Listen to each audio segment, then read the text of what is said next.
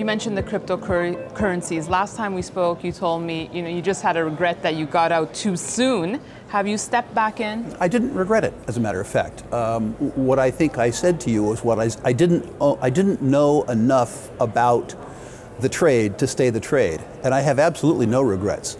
There are areas of omission and areas of commission. An error of commission is where you lose money. An error of omission is where you don't make as much money as you could have. I made an error of omission. In other words, I made some money, and that's very preferable to losing money. What do you think of when people say, cryptocurrencies and this Bitcoin craze is part of the reason that gold has not been rallying, that we're seeing previous gold investors now flocking to these alternative currencies? I think it's probable that some of the liquidity that would have gone to gold goes to cryptocurrencies. And I think some of the better, and by better, I only mean well-constructed, well-traded cryptocurrencies, Ethereum and Bitcoin, fulfill some of the functions that people assign to gold. They're anonymous and beyond the control of government. Both very good things.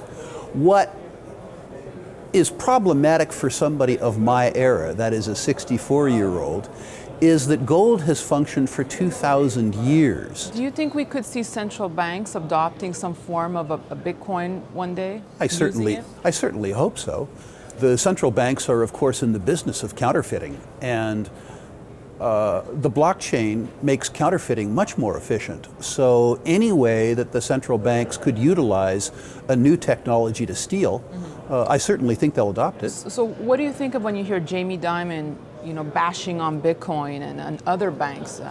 I think Mr. Dimon is an extremely intelligent guy, and he's following a long-established trend in financial services, which is to talk your book very loudly. Right. So because it would make banking obsolete, is that the fear here? No, it wouldn't make banking obsolete. I mean, one of the things that Mr. Dimon, I think, recognizes is that we're beginning to be in a bubble phase for the secondary cryptocurrencies, not Bitcoin or Ethereum, so much as butcher, baker, and candlestick maker coin, where 5 or 6 young kids get together in a back room, assign themselves 10 million something, and then open the thing at $1 with a controlled float. Think the Vancouver Stock Exchange in 1970s, except for with no registration cost. I think that's what he recognized. Rick Rule, thank you so much, and I look forward to our in-depth discussion tomorrow at the Mindset Money Conference. Thanks so much. Always a pleasure, Daniela. Thank you for having me on. And thanks for watching. We'll have much more for you on Kitco.com. Thanks, Rick.